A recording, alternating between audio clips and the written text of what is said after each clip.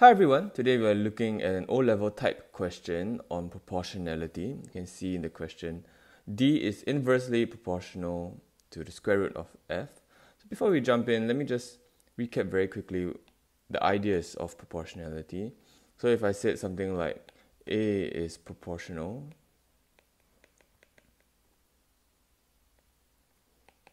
to B, usually we'll say we'll write this symbol. This symbol means proportional to B.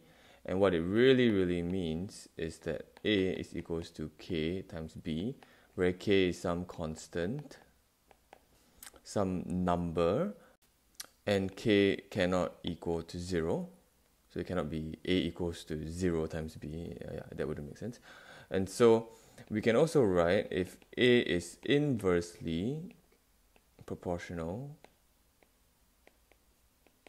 to B, if A is inversely proportional, so sometimes we'll write it this way. Inversely, this means inversely proportional to, and what it really means is A is equals to K over B, where K is some constant and K is not 0. Alright, so based on this, let's look here. It says D is inversely proportional to square root of f.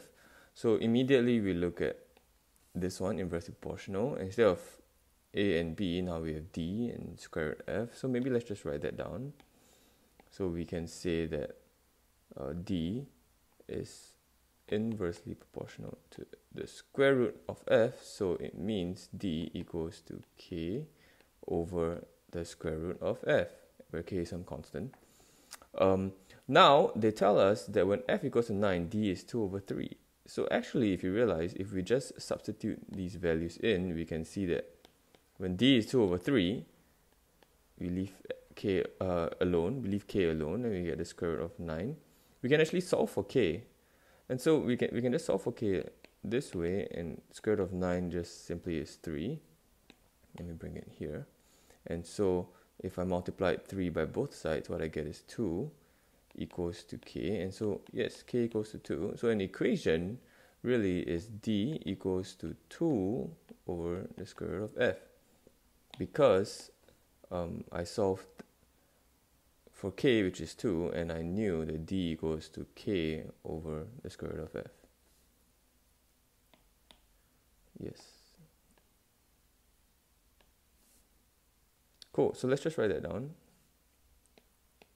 And that is my equation. It's an equation connecting D and f. Part B, find f when D is 1 over 5. So simply substitute it in. This is D. Now we know that D equals to 2 over square root of f. We want to find f, so when D is 1 over 5. So let's just substitute in. D is 1 over 5, square root of f. Now, at this part, what we can do, we can actually, you know what, maybe we don't like the square root, so let's just square both sides right now. Let's just go ahead and square both sides. And then once we square it, 1 over 5 squared, you will see is 1 over 25. And so if you remember the laws of indices, you bring the squares in, so it's just as how I brought the squares in here, 1 squared over 5 squared. Now it's 2 squared, which is 4, over square root of f.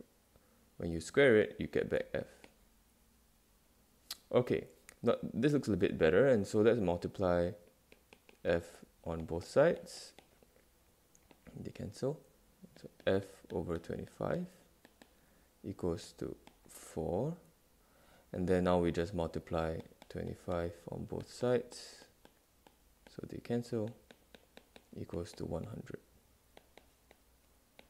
There you go.